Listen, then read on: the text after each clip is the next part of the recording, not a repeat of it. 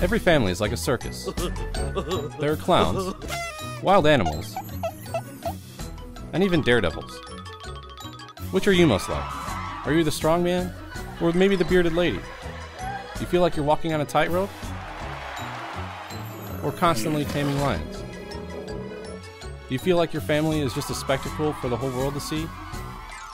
Well, in this series, we will discover how God can transform your marriage, parenting, and family from a sideshow into the greatest show on earth.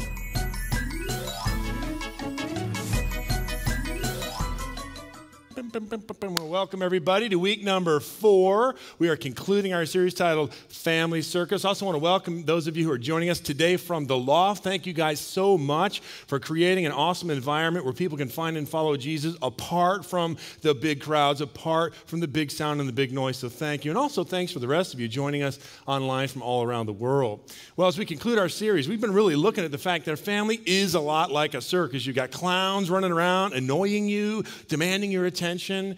You've got, daredevils who are shooting themselves out of cannon and wrecking themselves on a daily basis. And, of course, you have the wild animals that you feel like all you do is feed them and clean up their messes. Family life's a lot like a circus. The reality is sometimes it's kind of hard to find the fun in all of the dysfunction that can come along with family life. Our goal in this series is for us to allow God to just transform our marriage, our family, our parenting, and all that stuff involved so that we might go from some kind of a sideshow to the greatest show on earth. And today, I want to talk with you about a 3-ring circus. If you have a Bible, turn your Bible to Deuteronomy chapter 6. We're going to be in the Old Testament. That's the 5th book, Genesis, Exodus, Leviticus, Numbers, Deuteronomy. So Deuteronomy chapter 6 is where we're going to be today. If you do not have a Bible, don't worry. We'll put everything on the screen so we can follow along together. And I also want to encourage some note-taking for sure. So if you'd like to just do it the old-fashioned way, in front of you in the seat back, pull out a piece of paper, take notes. If you're a little more tech-savvy, turn on your Bible and your smartphone, the YouVersion Bible app. If you look up the live event Colonial Church, you'll see our notes there. You can click on that, take notes as we move through the message together. Well, as we get started today, by show of hands, how many of you have ever had something passed down to you from someone in your family? Can I see your hands? Now, the truth is, every hand should have gone up because in every family, something is passed down to every family member. Maybe it's a family ability. Maybe your family athletic ability, passed down through your family. Maybe in your family, it's musical ability passed down. Like in my family, I'm a musician. I have 3 sons. All 3 of them are musicians. My father was a professional musician his whole life. That's all he did for a living. My grandfather, my grandmother were musicians. Musical ability passed down through my family. Or maybe in your family, academic ability has been passed down, intellectual smarts and all that kind of stuff. Kind of reminds me of the guy who turned to his wife and said, "Honey, don't you think our son got his brains from me?" To which the wife replied, yeah, he did. And lucky for us, I've still got mine. Ability passed down. Maybe it's family ability. Maybe it's a family trait. Maybe in your family, there's the family nose, right? Or maybe like the family body shape. Like everybody in your family is not maybe vertically challenged, or maybe they're really tall, or maybe in your family they're very narrow, or maybe they're very not narrow. And maybe in your family, it's the family hair. Maybe it's red hair. Maybe it's no hair, or in my case, both of those. Passed down through the family. Thank you, Grandpa. I remember years ago, one of my kids said, "Dad, you know you're losing your hair, right?" To which I replied, "Son, you know you're looking into your future, right?" Right here, this is you. True or false? Everybody help me out. Some things run in families. True or false? It's true. Some things run in families. Here's the question. What runs through your family?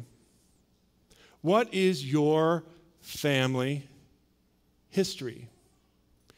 Fun fact, at the beginning of every Bible, a personal Bible, when you get a Bible that you give away to a person, the personal Bibles, in the beginning of all of them, you'll find these crazy little pages that contain a space for you to write your family history. For example, in the beginning of my Bible, I've got these blank pages right here. I can write down like marriage, I can write like births. In fact, on the very next page, it actually has 2 pages, one for marriages, another for deaths I can record. And then here's another page right after that. Here's a page, family record. I can write down in my Bible my family story. Here's a question. If you were to write down your family story, in your Bible, what might that story include? Because here's the bad news. For many of you, family history is full of good and bad and even some ugly. Like for many of you, if you were to write your family history, you would write a family history of maybe depression, emotional turmoil. Some of you might write a family history that includes details of addiction. Maybe it's gambling, or maybe drugs or alcohol, or some other form of addiction. Some of you, your family history would include rejection, or maybe abuse or abandonment. Some of you, your family history might detail laziness, indifference, apathy. Your family history, that's the thing that's been passed down to you. Now here's the good news. The good news is, though the Bible does provide a space at the beginning to record your family history, the whole rest of the Bible shows us how God can rewrite your family history from whatever it's been to whatever God intended for it to be. If you're taking notes, say, here's our big idea. You can write this down. Whatever your family history, God can write you a new one. Whatever your family history, good, bad, ugly, whatever, God can write you a new one. Now, by show of hands, how many of you ever heard of the phrase family curse? The family curse. You've heard of the family curse? Somebody's like, oh, family curse. In our family, it's flat feet or crooked teeth. That's the family curse. Others of you are like, no, in our family curse, it's a medical condition that has run through the family, and we're very weary of this medical condition. Some of you, family curse, when you hear that, you think of a bad temper. Runs right through the family. Listen, running through every family is a family history that either looks like God's blessing or it looks like some cycle called the family curse. 3 facts I want to get on the table before we get really going here today. Fact number 1, if you are a human being and you've been raised by human beings, then your family history runs all the way back to the early chapters of Genesis. You can trace your family history right back to Adam and Eve, our primary parents. In other words, you and I, we come from a long line of sinners. And the cycle that they put into play has been passed all the way down even to you and to me. The cycle of sin, rejecting God, distortion, being kind of warped by our own selfishness, and then dysfunction. Nothing works as it's intended. That's fact number 1. Fact number 2, this cycle of sin and distortion and dysfunction is often repeated in families. And it's not just repeated in families, it's repeated through family generations. But the good news is that Jesus Christ can break those cycles in families and in family generations, which takes me to fact number 3, parents. The decisions you are making today, determine what's going to run through your family. The rhythms, parents, that you are putting into play today, the rhythms whereby you run your family, that will indicate your family history, the thing that you passed down. Here's my question.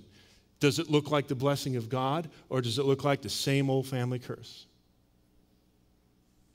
Dietrich Bonhoeffer, in his book, Creation and Fall, said it this way, quote, blessing and curse are burdens that God lays upon humankind. They are inherited from one generation to the other, often not understood, often uncomprehended, but they are altogether real. Question. If you have a family history of like a cycles that need to be broken, and it feels like a family curse, how can we ever go from those cycles to something better? How can we go from the old family curse to God's blessing? How can that be? Well, that's exactly what we see playing out in Deuteronomy chapter 6. Before we jump in, a little bit of background is in order. Moses is the author of the book of Deuteronomy, and the book of Deuteronomy is addressing the second generation of God's people, Israel. In fact, the name Deuteronomy, deuteros means second, nomos means law, second law. It's the second giving of the law to the second generation of God's people. The first generation of God's people, Israel, came out of 400 years of slavery, the Exodus generation. 400 years of slavery in Egypt, but as soon as they got free, what did they do? They rebelled against God, went their own way, and they perished after 40 years of wandering around in the wilderness. And then the next generation, their children, that's the people in Deuteronomy 6. And this Deuteronomy generation rises up. And all that they have known are those cycles of sin and distortion and dysfunction. They had a distorted view of God, a distorted view of life, a distorted view of themselves. They had nothing but dysfunctional family history passed down to them. Does this sound familiar to anybody? Because this is all they knew. And here in chapter 6, God invites that generation to a new opportunity to write a new family story, all by getting into a covenant relationship with God through this text called the Shema. And I'll explain more about the Shema in just a minute. Now, if you've ever been to a circus, you're familiar with the idea of a three-ring circus. A three-ring circus is where you have three centers of activity, three acts, all being performed at the exact same time. They're all happening at the same time. You got one here, one there, and they're all going on at the same time. At Deuteronomy 6, we see like a three-ring circus. Three actions, three performances, three things happening at the same time. And when these three happen at the same time, family cycles are broken. When these things happen at the same time, a new family history can be written. And so we're going to be talking today about writing a new family history. And you can write this down. There are three things, three rings, three factors. You can write them down. Number one, three factors to a new family history. Factor number one is God, your one and only. God, your one and only. By show of hands, how many of you have ever been to a wedding before? Let me ask you, what's your favorite part of the wedding?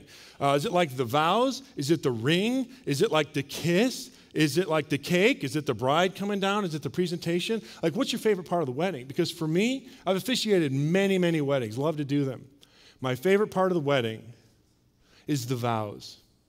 Because at the moment of the vows, a marriage is born right there. And it's not just that a marriage is born, a family is born right there. In other words, the couple doesn't make vows. The vows make the couple, and the vows make the family. The moment of the vows is the moment a family is born, a marriage is born. In Deuteronomy chapter 6, we talk about a new family history. It all begins with the vows. Deuteronomy chapter 6 and verse 4. I want you to notice this. Scripture says, "Hear, O Israel, the Lord our God, the Lord is one." I want to draw your attention to that first word, hear. Hear, O Israel. In Hebrew, it's the word Shema. That's where we get the idea of Shema. It's the first word. Hear, O Israel, or Shema Israel. Adonai Eloheinu, Adonai Echad. Hear, O Israel. It's an imperative command that literally means to obey. Obey what? To obey all the stuff that's about to follow. All of the descriptions of what a genuine, real covenant relationship with God really looks like. And that's what follows in verses 5 through 9. Now, in the same way that in a wedding, the vows establish the covenant relationship between husband and wife and God, so also with the Shema, it establishes our priorities with God. So here's a little definition of the Shema, just so you can get a handle on it, okay? Here's the definition. You can write this down if you like. Shema. The Shema is the personal confession of faith and loyalty to God from his covenant people, Israel. It comes from Deuteronomy 6, 4 through 9. The personal confession of faith and loyalty to God from his covenant people, Israel. So there's a few facts I do need to throw at you. So newsflash number one, you need to know about Jesus taught the Shema. And he called it the great commandment, and he called it the first commandment. That's what Jesus called it. It's the Shema, because it all sums up in one place what it means to know God. Fact number two that you need to know about. The Shema are the first words taught to every Jewish child. The Hebrews raised their children to first words out of the baby's mouth, Shema Israel.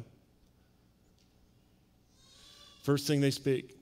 Shema is also the last words that Jewish martyrs would utter. Also, very often, the last words at last rites at the deathbed. Shema, first words, last word. Shema was turned into a prayer. That Shema prayer is recited by every observant Jew twice daily, in the morning and in the evening. Jesus Christ prayed the Shema. Jesus Christ taught the Shema. Jesus Christ lived the Shema. And then the third fact you need to know about, if God's people would have followed the Shema, they would have had a totally different family story.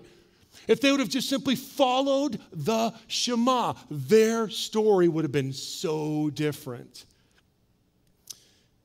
So let's break it down. There are two articles in the Shema, basically, that we need to look at. The first one, you need to understand it's a confession of faith. You can write that down if you like. It is a confession of faith. Notice the Shema. Hear, O Israel, the Lord our God. Notice those two words, our God. The Lord our God is a simple confession of personal faith in the Creator God. In fact, 250 times Moses, the author, referred to the Lord your God to the people of Israel. But here's the problem. In the generation before, the parents of the Deuteronomy generation, the wilderness generation, here's God's description of them in Deuteronomy 132. God says that their parents did not believe in the Lord your God. The result, they wandered and they died in the wilderness. Parents, let me ask you, do you trust God? No. Do you really trust God? It's not a box that you check. Because as soon as you check it, you got to check it every other second. It never goes away. You've got to constantly recheck. Listen, nothing less than total trust in God is going to break any cycles in your family. And if you think faith is like a one-time shot thing, there are no cycles broken in your family. It's going to be the same old story, same old family curse. The Shema is a declaration of personal, ongoing faith and trust in God. So it is definitely a confession of faith. Second thing is a confession of faithfulness. It is a confession of faithfulness. Notice also, hear, O Israel, the Lord our God. Then it goes on to say, the Lord is one. In Hebrew, it literally means the Lord alone. Now, here's the truth. The parents of the Deuteronomy generation, their parents, as soon as they were freed from their slavery, you know what they did? They chased other gods. They chased a whole bunch of other gods. And in chasing those other gods, they wandered and they perished out there in the wilderness. They died in the desert. In fact, if you have your Bible open and Deuteronomy 6 is right in front of you, look at verse 14 very quickly. It says this. God says to the Deuteronomy generation, you shall not go after other gods, not the gods of the people all around you. Listen, parents, there are rival gods then and now. Parents, let me give you some rival gods that exist today, that if you pursue those gods, you will perish, and so will your children. God number one, the God of busyness. Ask anybody today how they're doing. How you doing? Busy? Okay, we're all kind of busy. Parents, you can be so busy that the whole God thing gets pushed over here. Problem. Sometimes the baby's ugly, and I'm just going to say it. Friends, the baby's ugly. If you're busy running around and your family doesn't have a solid God thing going on, that's a rival God. Here's another God. How about the God of travel? Oh, we do this, we go here, we go there. It's great, that's fine, that's great. But if God is getting pushed away, not just from you, but from the relationships within your family, if God's getting pushed aside because you're traveling, guess what you have? You have another God. Anything that takes his place or competes with him, there's your other God. Let me just keep going. I mean, if the baby's ugly, let's describe the baby. How about the God of sports? For many of us, we're running around. Listen, if your kid can handle a ball and can't handle a Bible, what does it say about your parenting? Baby's ugly, friends. We're just going to say it. There are rival gods. What do you think the God's just like this bowl made of gold or something? No. They look like the things that compete and rival for God. Substitutes for God. We have them today, just like they had them then. For some of us, the rival gods could just be relationships, other people, other things, anything other than God. Everybody do me a favor. Answer out loud, okay? Ask a question, answer it out loud. Here we go. If a wife is 85% faithful to her husband, is she a faithful wife? No. If a husband keeps his marriage covenant only on the weekends, is he a faithful husband? Then why do we treat God the same way? Like we divide our life into compartments. Like this one's like all about God and this one's all about me. Really? Does that work that way? It does not work that way. How do I know? Look at your kids. Look at your family. Why would we treat God that way?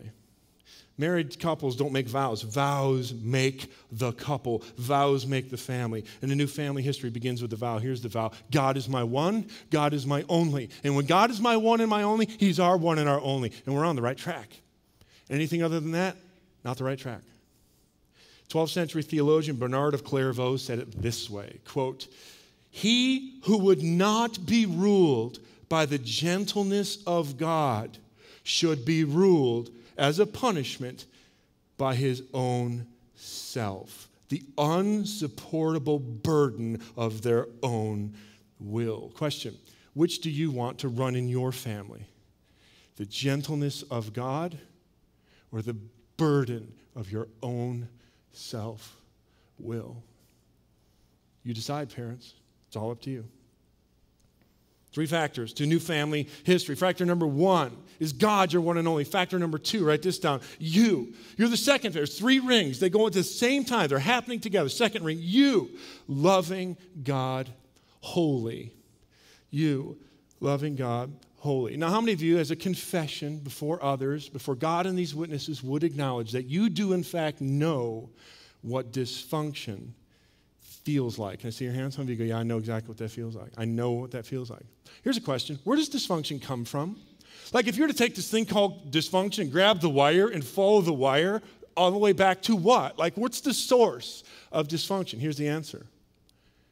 Dysfunction flows from disordered love. Disordered love.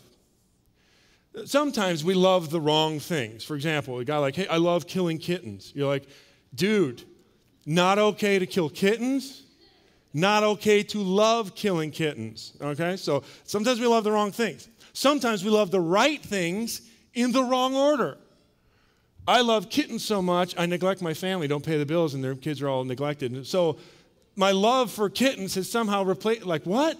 So theologians call this ordo amoris, the order of our loves. Listen, disordered loves play out in dysfunctional lives. Anytime there's dysfunction out here, guess what? It's an expression of disorder right here. So if I see dysfunction in any way, shape, or form, and I draw the line back to the source, where's the source? It's right here. Everybody point to the problem. Where's the problem? It's right here. Anytime there's dysfunction out here, you can trace it right back to here. The Shema lays out the right order of our loves for the person, for the parent, and as a result for the family. Do not forget the context of Deuteronomy 6 is a new generation to parent in a way the other one didn't. Don't forget this. So we're in Deuteronomy 6, verses 5 and 6.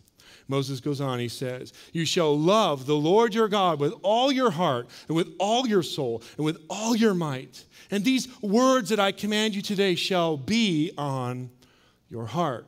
I want to draw attention to this word love. You shall love the Lord your God. In Hebrew, it's ahav. One scholar said it this way, quote, the verb communicates not so much an emotional idea as one of covenant commitment to be absolutely loyal in every respect to God. My friends, in the scriptures, love and loyalty of God are linked inseparably. In fact, notice now in verse 5, I want you to notice how many times the word all appears. I think it's about 3 times. You're like, all your heart, all your soul, all your might. The word all in Hebrew is the word kol. Kol means whole, total, the whole thing. True or false, everybody? Help me out. True or false? Some people are half-hearted with God. True or false? It's true. Parents, are you half-hearted toward God? Are you like half in, half out? Like part-time God, part-time you?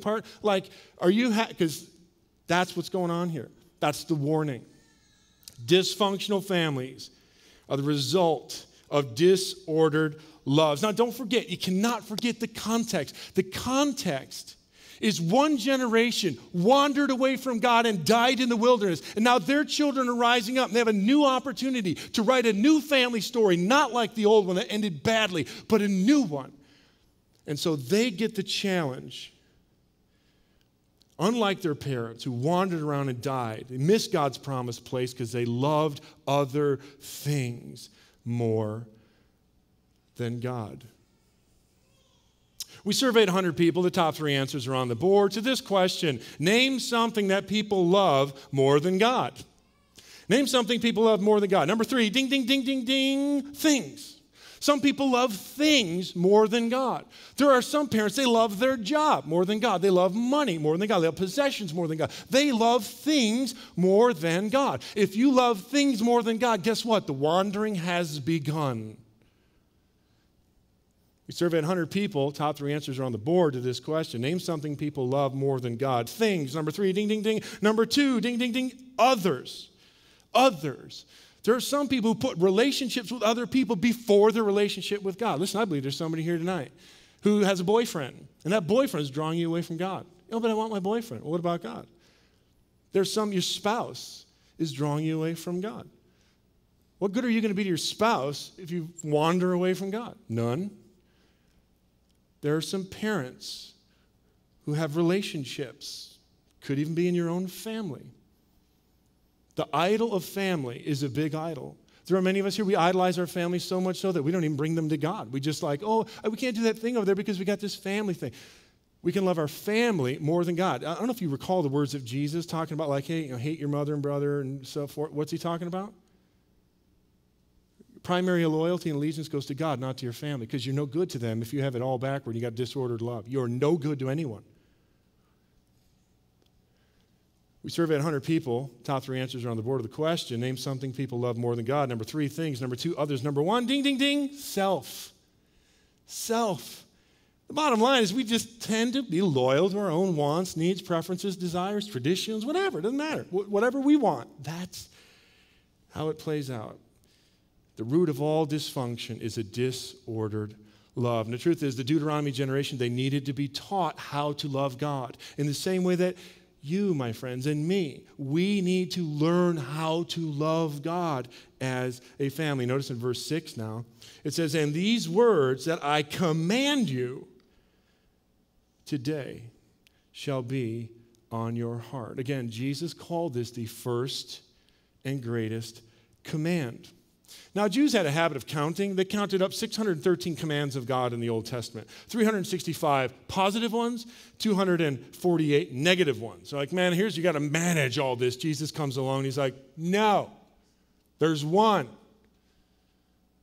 Love God first. It's only one. In other words, here's what Jesus is saying. Parents, here's what you need to do. Here's what I need to do. Here's what we need to do every day. To give all that you know of yourself to all that you know of God. To give all that you understand of yourself to all that you understand of God. This is the duty of the parent. This is the duty. Now don't forget the context. The previous generation wandered off and they all died, and their next generation rises up and God gives them new opportunity. Let me just say this. I'm trying to be honest with you. If you're a parent today and you're half-hearted with God, you're hurting your family. If you're a parent today and you're a part-time God thing, you think the little bit of God is going to have a positive influence? It's the other not God that's going to have the influence. Trust me, I know. I deal with people all day long who wandered away from the church and always point to a half-hearted parent somewhere along the line. Tag, you're it. Half-hearted worship is no good for anybody, you, God, or your kids. Whatever disorder is in you, parents, in your loves, it's going to flow out in your family. That's just the way it is. In a 1951 letter to a friend, C.S. Lewis gave him this advice. He said, put first things first, and we get second things thrown in. Put second things first, and we lose both first and second things. The great Augustine in his book Confessions, I think hit the nail on the head when he said this. He said, quote, for thou hast commanded, and so it is, that every inordinate affection should be its own punishment. Parents, I know this sounds rough. I was trying to be honest. What family story are you writing? Half-hearted, half in, half out? What are you handing down to your kids? What's running through your family? A part-time following of God? Half-hearted love? Or that loyal love to God, the one and only? The Shema, points the way to rightly ordered love, which is how a new story gets written. 3 factors to new family history. Number 1, God, your one and only. 2, you, loving God, holy. Number 3, your family. There are 3 things going together. Your family, learning God relationally. Learning God relationally. By show of hands, how many of you are forgetful? Forgetful? I'm forgetful. You can forget like appointments. You can forget errands and tasks. You can forget people. One time I was dating my wife a long, long time ago. I was supposed to pick her up from school, and I forgot. And she walked home 13 miles. You know what I didn't forget? I didn't forget to buy beer, and I didn't forget to go to band practice. But I forgot to pick her up. You can forget people. Let me tell you, I'm still hearing about it. Newsflash. That wilderness generation that died, that one, they're the generation that forgot God. They forgot. Now, Jesus Christ quotes Deuteronomy more than any other book in the Bible. Why does he quote Deuteronomy the absolute most? Because Deuteronomy constantly reminds us not to forget God. In fact, I counted up 14 times the phrase, you shall remember, occurs in Deuteronomy. In fact, here's a little Bible study for you. Look up Deuteronomy 4:9 later and read it on your own. Deuteronomy 4:9. God says, unless you forget. So here's the question. Here's an interesting question. How can you remember not to forget God? How can you remember not to forget God? Here's the answer. It's surprising. By passing him on to your kids. When you're passing God on to your kids, you're not forgetting anything. When you're not passing God on to your kids, he's like any other thing you don't really care much about. You forget. You always forget about stuff that doesn't matter. The Shema for parents sets for us a rhythm of what relating with God in our family might look like. Let me just say this. This rhythm, this is what breaks the cycles. This rhythm, this is what rewrites the family history. This is it. This is the rhythm. 3 things, very quickly. I'll give them to you very quickly. Parents, you can write these down. Number 1, parents, teach in life's moments. Teach in life's moments. Verse 7 says this. You shall teach them the commandments. You shall teach them diligently to your children. And you shall talk of them when you sit in your house and when you walk by the way and when you lie down and when you rise. I want you to notice this word teach. You shall teach. The root of this word in Hebrew is shanan. Shanan. It means to engrave. Parents, you are to engrave the truth of God. What a covenant, loyal relationship with God looks like in the hearts of your kids. A couple of things pop out to me. Newsflash. Here's number 1. Parents, you're responsible for your spiritual development of your kids. It's not the church's job to disciple your kids. It's your job, period. You drop them off, drive away, you fail. It's not our job. It's your job. We can partner. We're here to help. That's your job. You stand before Jesus, he ain't looking at me. He's looking at you. I want you to notice in verse 7, the word you occurs 7 times. You shall teach them diligently to your children. When you're at your house, when you walk, when you lie down, when you run, 7 times. Parents, when it comes to your children's spiritual development, it's all about you.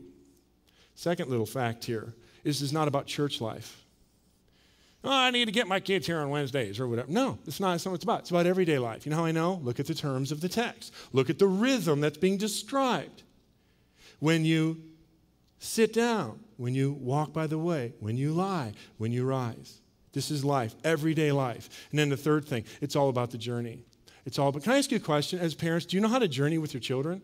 Because I'm going to tell you, my observation of a lot of Christian parents, they don't know how to journey with their children. Let me tell you, from what our experience has been, what teachable moments are like. What are life moments look like? Here they are. This is just what we have seen. Life moments for us with our kids have been when they mess up.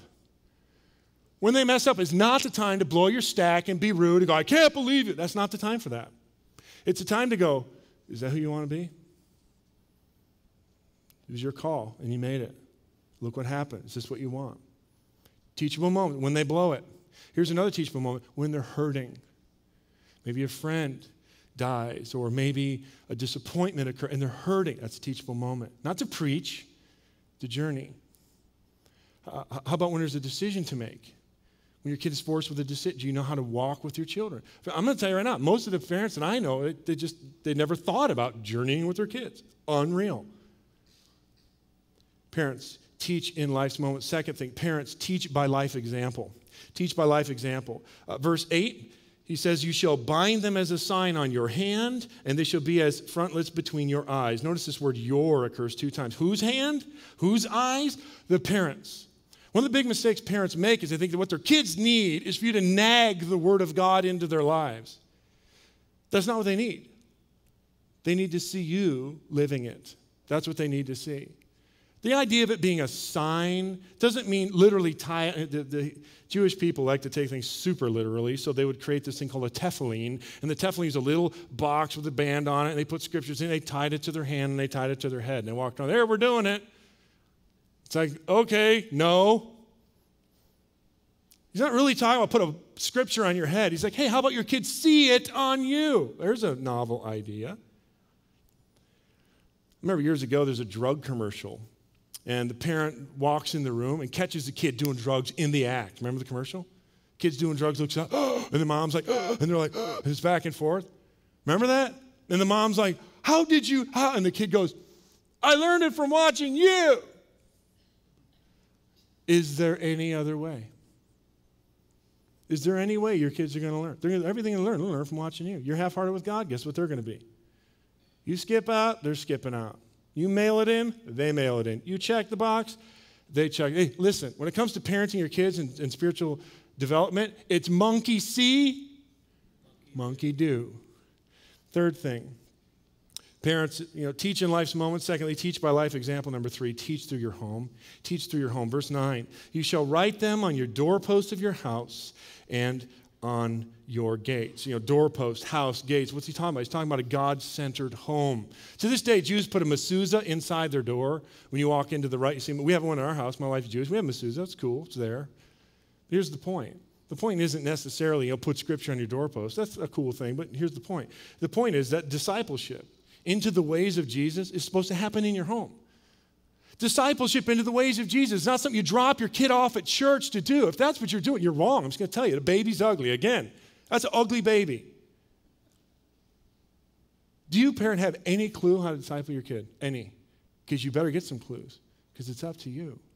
It happens in the home. Ground zero for discipling your child is not some Christian school. Those are good. It's not some church program. Those are good. It's you. And if you don't know how to do it, hear that. Hear that. What are you handing down to your kids? Way more than you think.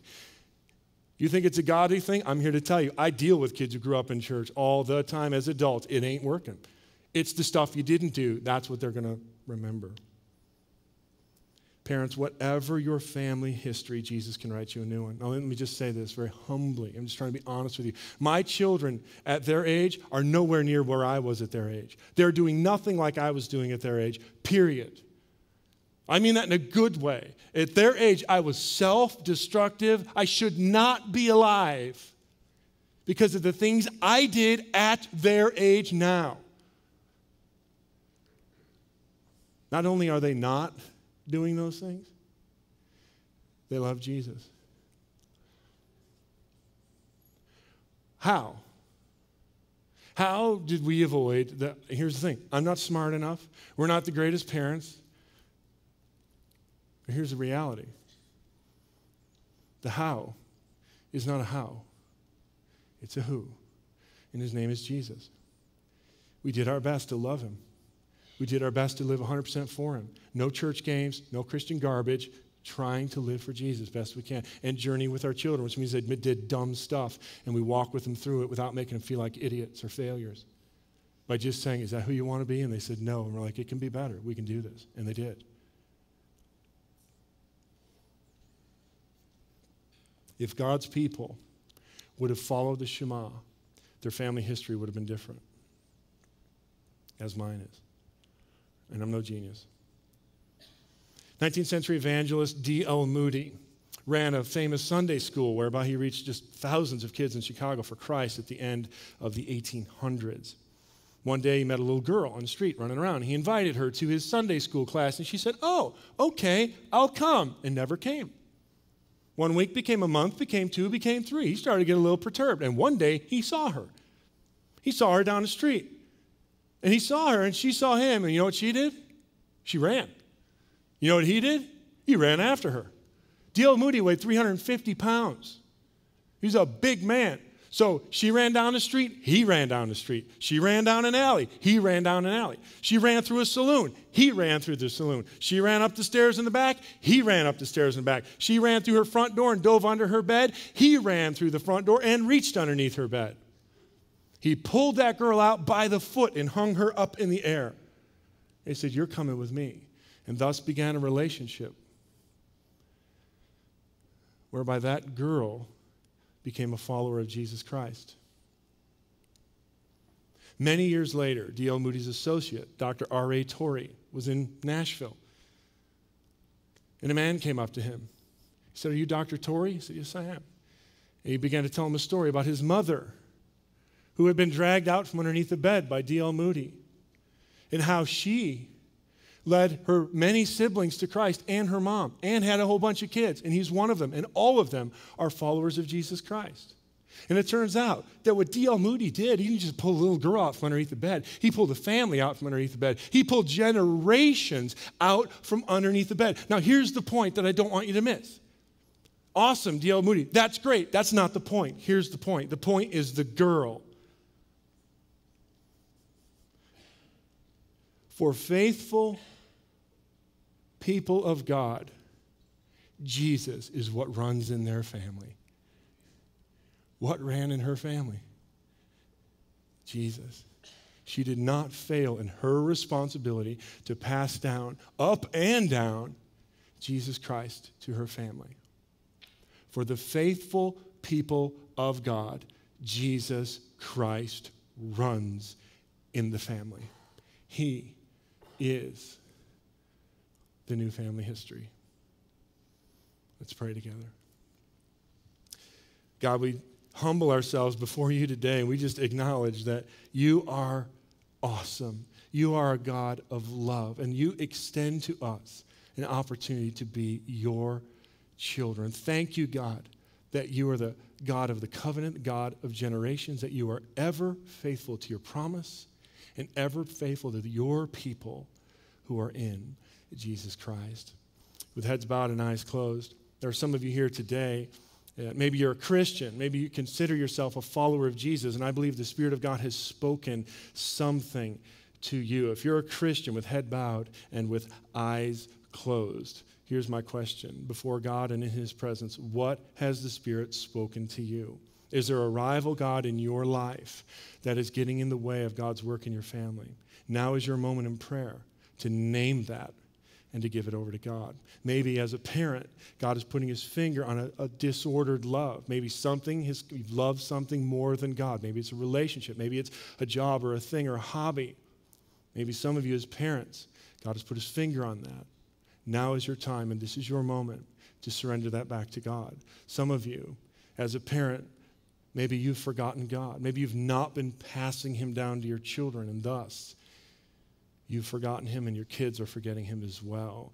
Maybe God wants you today, Christian, to renew your vows right here and right now. If you're a Christian and your heartfelt prayer in the presence of God is, God, I want Jesus to run in my family. If that's your prayer, raise your hand right now because I want to pray for you. God, I pray right now that by the power of your Spirit, you would break cycles and you would rewrite a new family history in each one who's raising their hand right now. God, we surrender ourselves to you and your purpose, and we pray that you would be God, God alone in our lives, no rival beside and no competitor, that you, God, would have your way, and we would do our diligence to journey with you and our children together, learning to love you, learning to walk through the days and the messes and the stuff of life, transferring to our children a loyal love of Jesus Christ. May it be so. May it be so. May it be so. There are others of you here today as we continue praying. Truth is, you're not a Christian. Maybe you're like that wilderness generation in that you've been wandering through life. Maybe you feel like you're wandering around. Maybe you feel like you're kind of dying on the inside as well. Well, the reality is God brought you to this moment today so that you might become a child of God, so that you might break cycles in your own life, that you might get a new family history that you might find in Jesus Christ. all that you've been looking for in your wanderings. Scripture says it this way, John 1:12. For all who received him, Jesus, for those who believed in his name, God gave the right to become children of God. If you want to become a child of God, if you want to be one of God's people today, it's as simple as A, B, C. A, admit that you're a sinner and you need a Savior. B, believe on Jesus Christ, that he died on the cross for your sins and he rose from the grave to make you brand new. And then C, to call upon Jesus Christ. The scripture says whoever calls on Christ will be saved. You will be forgiven. You'll become one of God's people, and God will put his Spirit in you, and you will have new life, and he will begin writing a new family story beginning now. If your prayer is, Christ, I need you. Christ, I want you. Jesus Christ, I'm calling on you right here and right now. Just go ahead and lift your hand up right now. Lift it up high if that is your prayer. Hands going up all around the room. Others of you, if that's your prayer today, Christ, come into my life. Jesus, I need you. I want you. Please come into my life. Raise your hand. And by raising your hand, you're saying, Jesus, I commit myself to you. Go ahead and do that. Hands are going up all over the place. Well, as hands are going up, let's take a moment. You can pray with me just in the quiet of your own heart, and you can say, Dear God, I need you. I am a sinner, and I need a Savior. Jesus, I believe that you are the Son of God, that you died for my sins, that you rose from the grave. Forgive my sins. Come into my life. Fill me with your Spirit and make me new. Thank you for forgiveness, and thank you for new life. For it is in your name that I pray. Amen. And everyone said, amen. Let's celebrate together, Colonial. Amen.